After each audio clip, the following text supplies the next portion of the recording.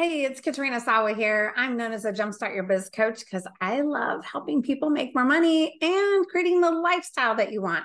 I have a couple questions for you today. I am planning my in-person events and retreats for 2024, and I would love to know where you would want to go. If you were going to go to a retreat or an event of some sort for personal and or business development, what cities in the US would you want to go to? And I know if you want to go outside the US, you can comment those too. I probably won't be going there, but that's okay. I know people that are going to France and Paris and some other events. So make sure, and Costa Rica, so make sure you're posting where you would want to go.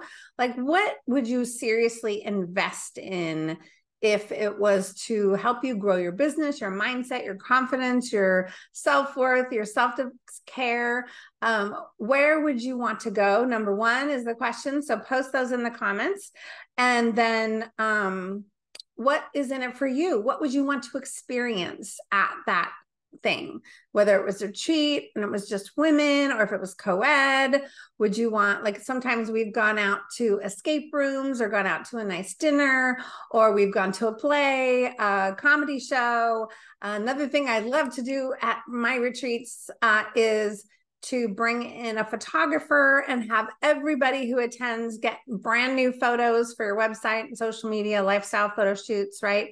That I think is valuable. What other things would you find valuable if you were going to invest in a retreat and travel and go somewhere for like 3 days? Just curious. No pressure. I'm not going to like market the heck out of you if I see your comment. I'm really curious what's on people's radars for next year and where they want to go and what they want to experience and what they're willing to invest in.